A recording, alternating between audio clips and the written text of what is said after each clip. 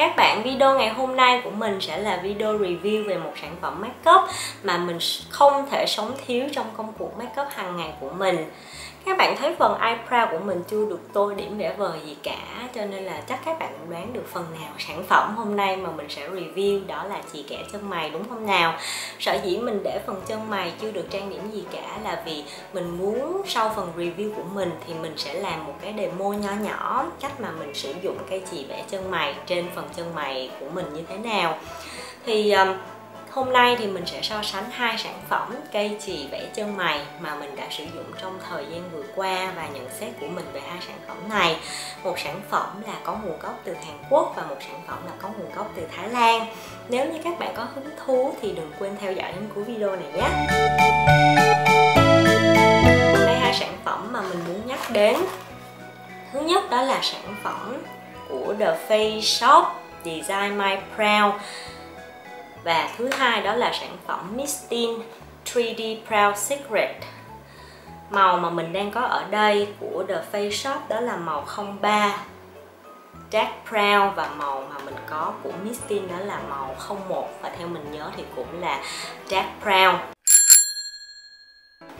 Về mặt giá cả thì mình mua cây của TheFaceShop ở Việt Nam với giá tầm 40 mấy nghìn đến 50 nghìn. Còn cây của Mistine thì mình mua trực tiếp ở bên Thái Lan. Nhưng mà theo như mình biết thì ở Việt Nam cũng có bán sản phẩm này với giá tầm trên dưới 100 ngàn mà thôi. Về phần design bên ngoài thì như các bạn thấy, sản phẩm của cây TheFaceShop thì rất là mỏng và gọn, nhỏ y như là một cây viết chì hay là viết máy mà mình sử dụng hàng ngày. Phần cấu tạo của nó thì sẽ có hai phần. Thứ nhất là đầu chì bằng sáp và dẹp như thế này. Và phần thứ hai của nó sẽ là một cái đầu spoolie để các bạn có thể trải phần chân mày và định hình cho phần lông mày của mình. Còn về cây của Mistine thì packaging của nó là trong một cái hộp giấy như thế này. Sau khi mình mở cái hộp này ra thì bên trong sẽ là một cây chì vẽ chân mày rất đẹp, có màu vàng óng ánh như thế này và cầm cũng rất là chắc tay nữa. Như các bạn thấy thì ở đây sẽ có 3 đầu. Thứ nhất đó là cũng là đầu chì sáp. Khác với cây của TheFaceShop thì cây của Mistine đầu của nó là đầu tròn, còn cây của TheFaceShop thì đầu nó là đầu dẹt. Phần thứ hai của sản phẩm Mistine này đó là phần brow shadow. Các bạn có thể vặn ra như thế này thì nó ra được cái phần thứ hai. Thì các bạn thấy phần brow shadow này là bằng bút lông, và ở trong này thì theo như mình thấy thì nó có một chút mực để mà các bạn thấm cái bút lông vào trong mực, và mục đích là để mình fill cái phần gap trên chân mày của mình. Và cái đầu cuối cùng mà cây Mistine có đó là đầu mascara. Các bạn cũng vặn cái đuôi ra như thế này thì mình sẽ thấy một cái đầu mascara, và bên trong có cả gel mascara rất là nhiều như thế này. Các bạn thấy là cái size của hai cái cây chì này thì cực kỳ khác biệt. Như các bạn thấy thì cái cây chì của TheFaceShop rất là mỏng và ngắn, còn cây của Mistine thì dài hơn rất là nhiều, và đồng thời thì thân của nó cũng tròn trịa hơn, đầy đặn hơn, nên là khi mình vẽ thì mình cảm giác là tay của mình chắc hơn, mình có được những cái đường vẽ nó chính xác hơn và sắc nét hơn. Mình cảm giác là mỗi cây thì nó đều thiếu một phần quan trọng gì đó. Chẳng hạn như là cây của Mistine thì nó vẫn thiếu cái đầu spoolie, đó là cái đầu brush để mà mình trải lông mày cho định hình. Còn ngược lại thì đối với cây của TheFaceShop thì nó có cái đầu chải, nó có cái đầu chì, nhưng mà ngược lại thì nó lại không có mascara và không có cái phần shadow. Thì với mình thì khi mà mình thực hiện vẽ chân mày của mình thì lúc nào mình cũng cần cả 4 phần chính. Thứ nhất đó là phần pencil, cái đầu pencil để mà mình định hình cho khung chân mày của mình trước tiên. Bước thứ hai đó là mình sẽ sử dụng cái phần shadow. Thì thường thì mình sẽ sử dụng luôn cái phần shadow trong cái cây Mistine này để mà mình chấm vào những cái phần trống trên chân mày của mình. Và cuối cùng thì mình sẽ sử dụng cái phần mascara để mà mình trải phần chân mày của mình cho nó đi theo hướng và nằm xẹp lại chứ nó không chỉ ra đủ các hướng. Nhưng mà trước khi thực hiện 3 cái bước này thì bước đầu tiên là mình cũng phải dùng cái đầu spoolie, cái đầu chải để mà mình định hình cái chân mày của mình để cho nó vào nếp. Ok, bây giờ thì mình sẽ demo cho các bạn. Một bên thì mình sẽ vẽ bằng cái cây Mistine và một bên thì mình sẽ vẽ bằng cây TheFaceShop, và mình hoàn toàn chỉ sử dụng các cái đầu cung cấp có sẵn trong cây chì đó thôi, để các bạn thấy là nếu mà mình chỉ sử dụng một cây thôi thì hiệu quả của nó sẽ như thế nào nhé. Ok, bây giờ thì bên phải thì mình sẽ sử dụng cây của Mistine nha.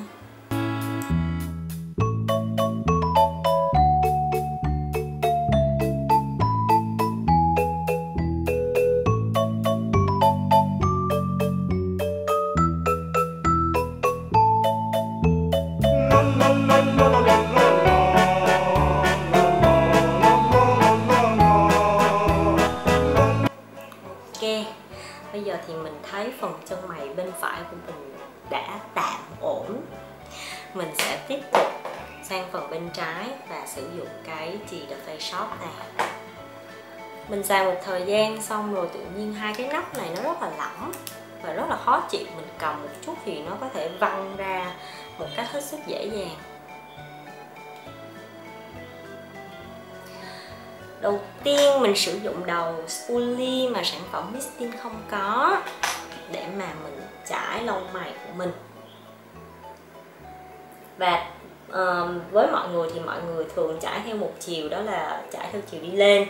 Nhưng mà mình thì mình hay làm là đối với cái phần đầu, phần nửa đầu này nè, thì mình sẽ trải theo chiều đi lên. Còn đối với cái phần nửa cuối thì mình lại trải theo chiều đi xuống. Tại vì mình cảm thấy đó là cái hướng mà lông mày của mình mọc, nên là mình cứ trải theo chiều đó thôi. Còn nếu mà các bạn cảm thấy là trải đi lên thì nó tự nhiên hơn thì các bạn cứ làm như thế.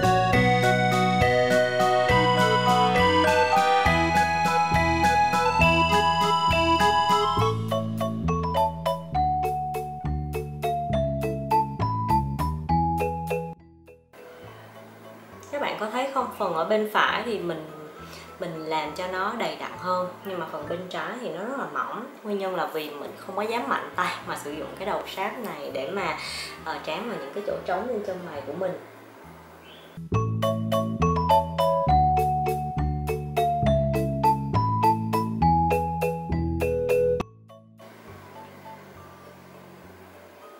Cái đầu chổi này nó cũng có một cái công dụng nữa là khi mà các bạn lỡ vẽ quá tay á, thì các bạn có thể lấy cái đầu chổi này để mà quẹt nó đi, thì cái phần các bạn vẽ quá tay nó sẽ bôi đi.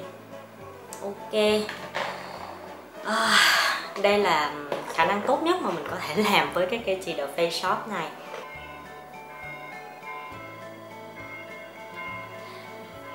Sau khi đã hoàn thành phần demo sử dụng chỉ một cây ở một bên thì bây giờ mình sẽ sử dụng cả hai cây lẫn nhau để cho có một cái phần trang điểm hoàn thiện hơn cho đôi chân mày của mình nhé.